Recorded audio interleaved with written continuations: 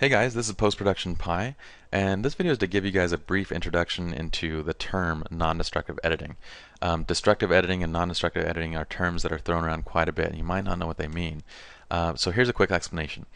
Now, Photoshop is actually known as a destructive editor, meaning that whatever settings, whether it be brightness or blacks or whatever you're doing to that image, when you save it out, it's being applied to that image. So if you pull up the image later, the changes that you made in that previous version are permanent changes, which is why when you're learning Photoshop, they always recommend that you're using lots of layers and copies so that if you need to go back to the original, you have that option.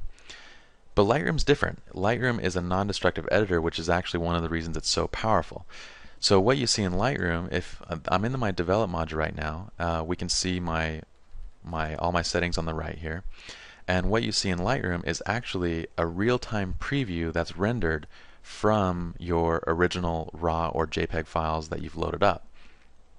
So when I make these changes, if I add brightness, if I add blacks, these aren't permanent changes. It's simply writing this information into the catalog file and saying to render the preview with these settings.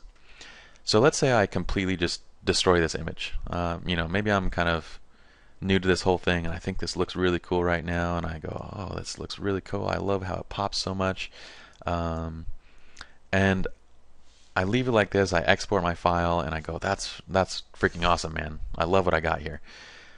A year from now I come back to it and I go, oh, what was I thinking? I can't believe I crushed my blacks, way too much contrast, her face is like straight up orange. I can actually go back and hit the reset button a year later and be back to my original photo. That's to say, so long as you make sure you keep your original photos. But that's the power of non-destructive editing, is that regardless of when it's done, it can be reversed.